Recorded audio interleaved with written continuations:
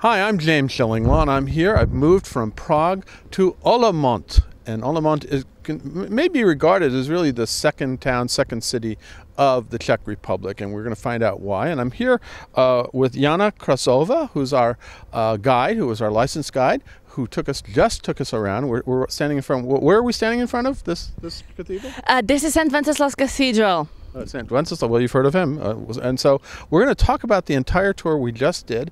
It's really a marvelous medieval town, has an incredible history, and really is worth a visit for your clients if you decide to send them outside and get outside into the Czech Republic, into other towns. You're going to find out about all that and more on Insider Travel Report.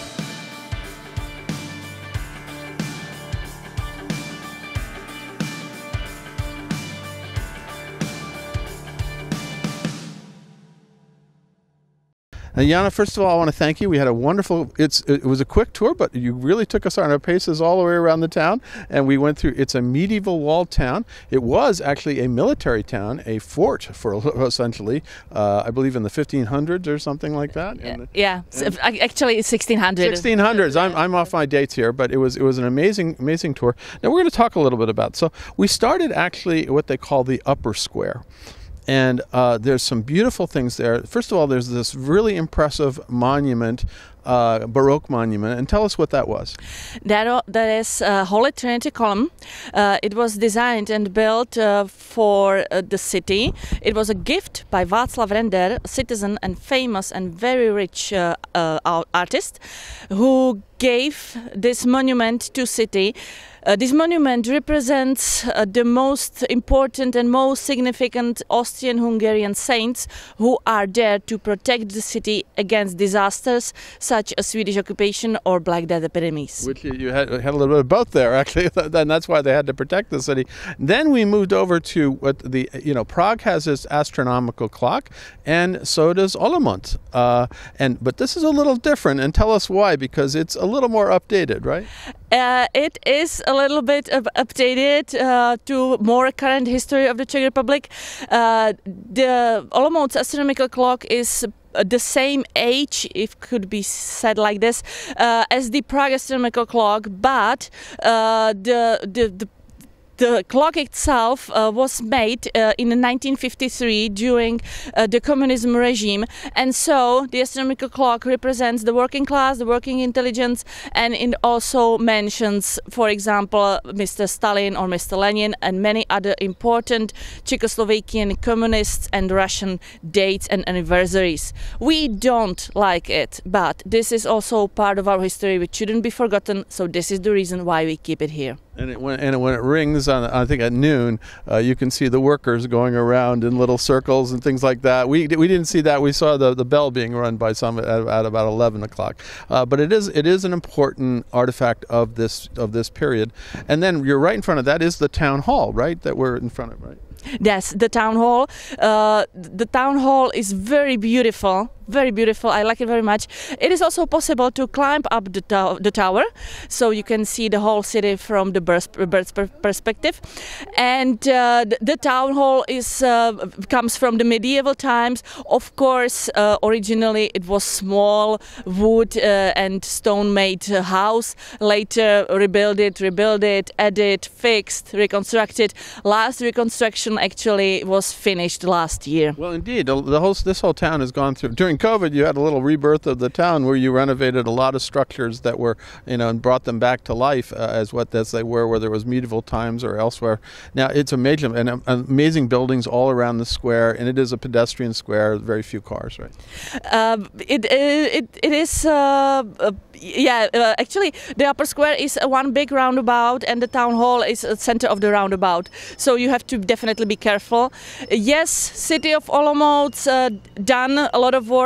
You should keep in mind that for centuries, not even one penny was invested into reconstruction of historical monuments.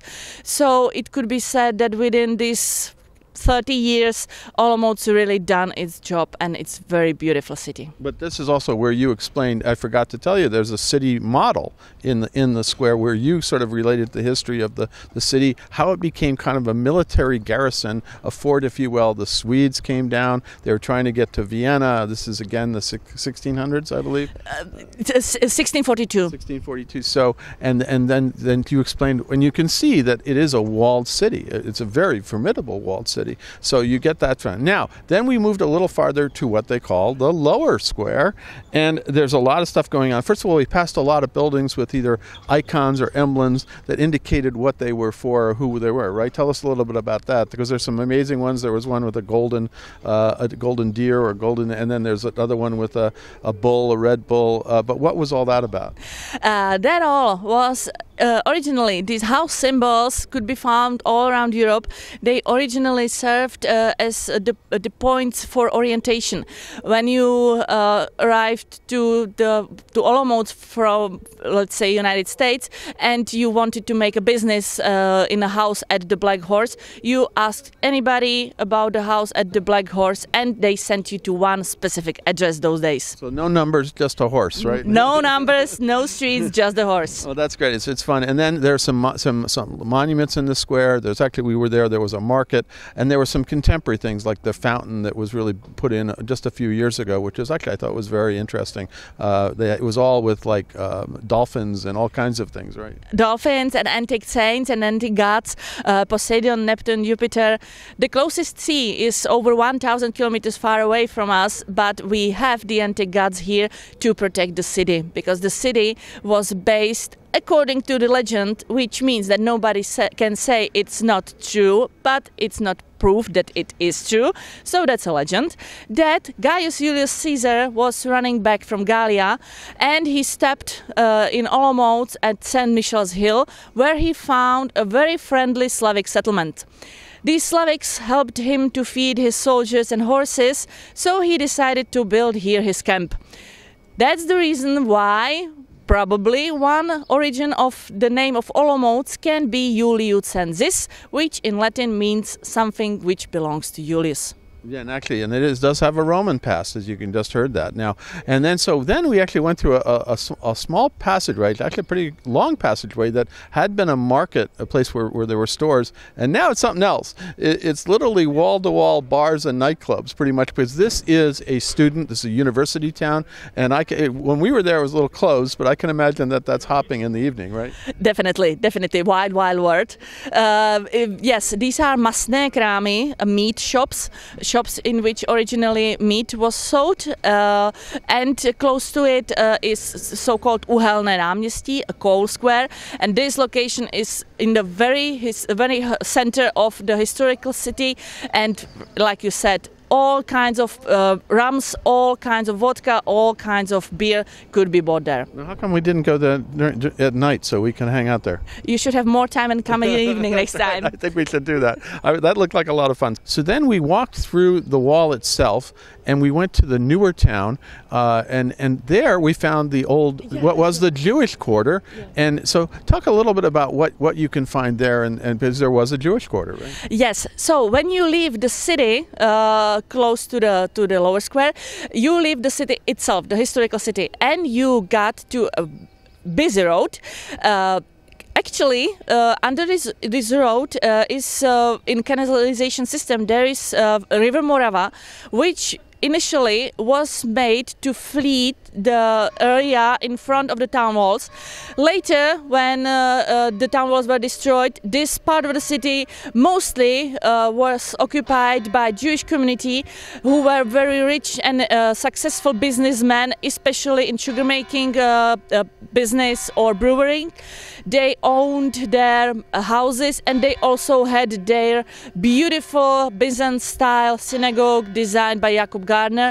But unfortunately, this synagogue didn't survive the arrival of Nazi army in March 1939. Yeah, and it's a beautiful area, and I can imagine what it was like. And you just heard it is 11 o'clock, I guess, or whatever at the time. So now we went back through the wall and then through a really nice quiet quarter that sort of really beautiful old streets and old pensions, little hotels with you can go, and you walk, and then we walked up the hill to a beautiful Baroque church. And talk a little bit about what was that church and what can you find there? St. Michel's Church is on the highest point of Olomouc on St. Michel's hill. This is Baroque style church, reconstructed in a Baroque style after the big fire of Olomouc. The church and close to it is a monastery of St. Michel. These days, University Palacky of Olomouc, theological faculty, has accommodation for their students there. This St. Michel's church is very nice Baroque style church. You can see all features of Baroque in the church itself. Very beautiful St. Michel's altar with St. Michel. Very beautiful Baroque style 3 main parts of the church, which represent the Father, Son and the Holy Spirit, and they are supported by 12 columns which represent apostles. No, and it really is a beautiful church. And then we kept walking a little bit longer, and then we actually went back downstairs through the walls again, and suddenly we emerged and we're at this beautiful park. And we walked around there. It really was gorgeous. Talk about that park. This is one of the parks of city of Olomouc. Originally, the town walls were surrounded by a flat land with no houses, nothing behind which an enemy could hide. So, after the town walls were destroyed, part of this land became parks. So this is one of them, called Bezručovy sady. This is English style park. That means that each tree and each bush grow as it wants. Nobody cuts them. And this park goes and take you by the town walls around the city center, and you can climb upstairs and get to Archbishop's Tree, or you can go straight ahead to the cathedral. And that's what we did. We climbed through but we said I think you have a botanical park. You said you have a rosarium there. And actually, interesting enough, we didn't go to see it, but you actually had a nuclear bomb shelter where 700 people could be sheltered in case somebody dropped a bomb here, namely probably the United States. But that's another story back in the communist days, right? Yeah, it has changed a little bit. So Soviets helped us to build a nuclear shelter for the case that Americans hit us. But situation changed, so Americans are helping us to fix it in case the Russians are going to hit us. Well, let's hope that doesn't happen. But now the other thing is you're right in the heart of the university too. So we passed. There were like students waving from the windows above us on the walls, and we walked up through some stairs to another beautiful little park with bushes and things like that. It's a garden, really, right? It's a French style garden, so each bush has its shape. Actually, these are Parkans gardens. Initially, before it was a garden, this location was used as a storage place for cannons, because it's on the top of the town walls. So, in case enemy is approaching, all the trees in the parks are cut, so it could be seen in the distance, and the cannons are located around the town walls. No, and it really was. And then we're through kind of an area that was frequented by the Habsburgs. In fact, in 1848, I believe the then emperor was, crowned, but he was staying there. Got away from Vienna because there were revolutions going on in 1848. Tell us a little bit about that period and why they all were staying there. So it's December the 2nd, 1848. Habsburgs had been hiding in the strongest fortification of Austrian-Hungarian Empire. Which was this, right? Which was this, because they were afraid of their lives. So they stayed in these days Archbishop's Palace, those days as well Archbishop's Palace. And that December day, those days, 7 years old, Franz Joseph was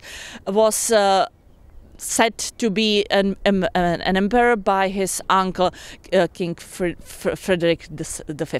No, and so that was it's a very significant spot for the Austrian-Hungarian Empire, which this was. And so you pass a lot through royal walls, and then finally we get to this cathedral here, which is kind of the end of our tour. Now we actually have to go to have a brewery and have lunch, right? I think that's what we're looking for now. Now, Jan, I want to thank you, first of all. It was a wonderful tour, a very first glimpse of this Olomouc, which really is is a marvelous. It's really the second place maybe in Czech Republic you should go after Prague. A lot of people think Český Krumlov or something like that. You're rolling your eyes. No, come here first and learn about this wonderful, amazing town that was a military base, a medieval fortress. The entire town was, and has some amazing history behind it, and actually some pretty good bars too. Yeah, definitely. It is said that Olomouc is Prague without tourists, and definitely without Český Krumlov tourists. There you go. Now, Jana, where can people get in touch with you if they want to get your services as a guide? Because we go out to about 114,000 travel advisors, travel agents who are booking their clients here. And where can they find you? Perfect. I can help you also with Kroměříž. They can find me on Google, Jana Krausová, tour guide in Olomouc, or I can give you my phone number right ahead. Okay, well, what is it? So it's 00420 for the Czech Republic, and it's 721 495 525. Any email? Email is krausa@centrum.cz. And you're going to see this at the bottom of the description of this video. Again, Jana, thank you so much. It was a marvelous tour. I really had a great view. I'm going to have to come back and learn even more about this wonderful town, this wonderful city. And you know, it really is definitely a place that you should send your clients if they're visiting the Czech Republic. Again, thank you so much. Thank you very much. And come for a beer. Let's go for a beer. Now we're off. I'm James Schillinglaw, and this is Insider Travel Report.